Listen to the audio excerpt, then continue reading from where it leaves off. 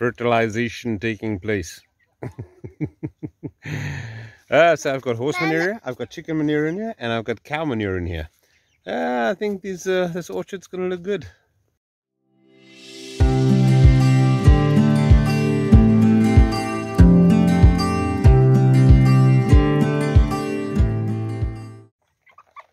It's Tuesday morning and the birds seem to be okay.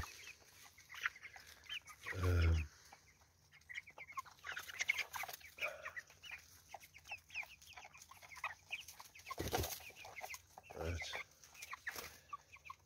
After yesterday, I got really despondent because the broiler operation is supposed to deliver the cash flow. So besides the marketing and the rearing and the challenge with predators is a reality here. But the two coops that are normally under pressure, I've just put some more of these refrigerated panels around it, isolated panels, just to prevent the meerkat from getting in. I don't see that as the final solution. I'm still working on it, still thinking about it, still googling it, but it's not like birds on pasture fighting off meerkats is a a popular title to some videos. It's not. So yeah, this will be the first, I think, how to keep the meerkats away. I think our biggest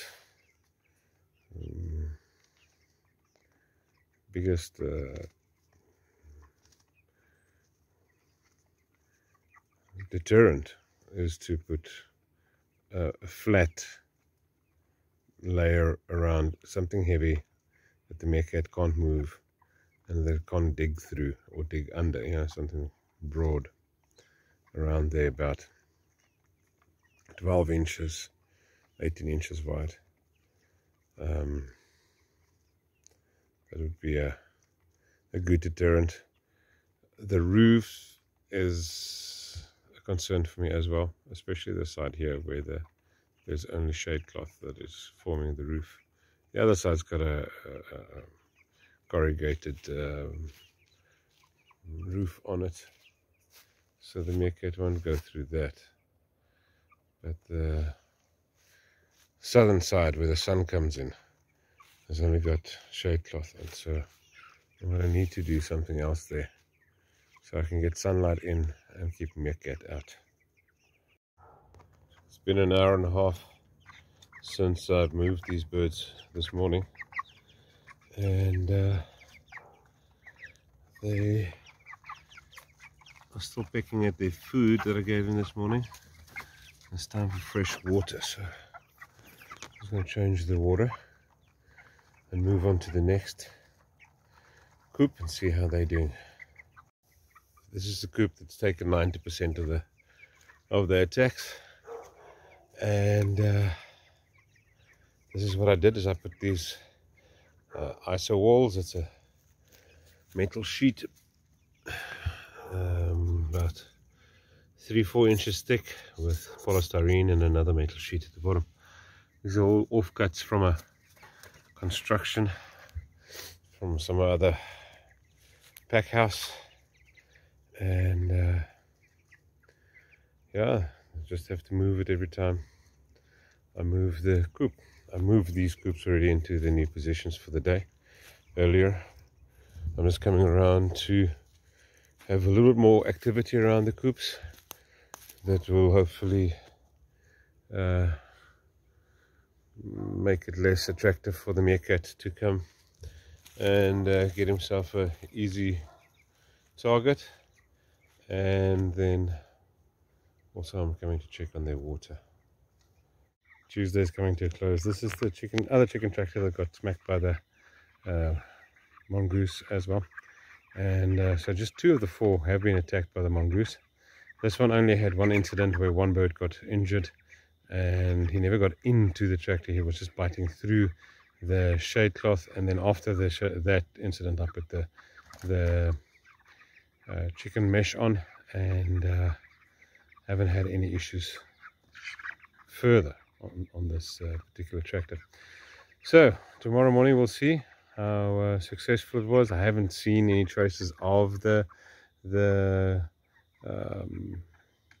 mongoose as such for today, but I haven't done my last checks, so let me go around and go take a look at the other two tractors and see if they're still okay, and just do the final checks before I turn in myself.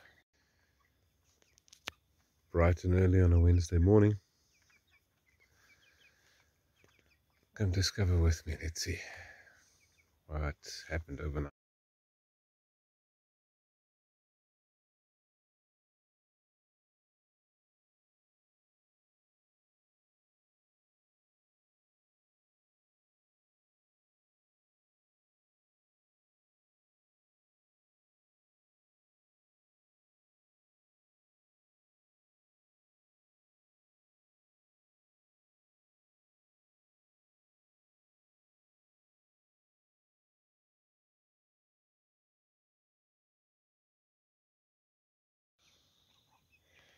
Second coop for the day. Just inspecting the outside. See if there's any digging taking place. Because this coop has never been, this position of this coop has never been compromised, if that is the right word. I don't have panels right around it, just where it is easy to get in, because the surface of the ground is obviously not level. So some spots, the coop, like over this corner, is higher off the ground, and other places it's level to the ground. So I put these panels in just so that a predator won't be able to get in. Obviously this move will be much easier.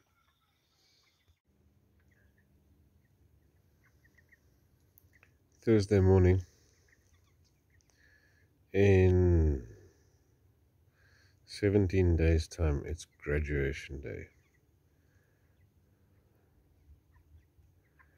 for these guys. They're getting nice and big now.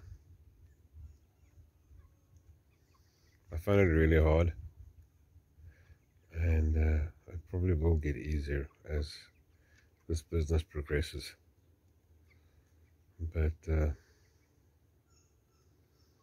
I think the humane side to this will remain.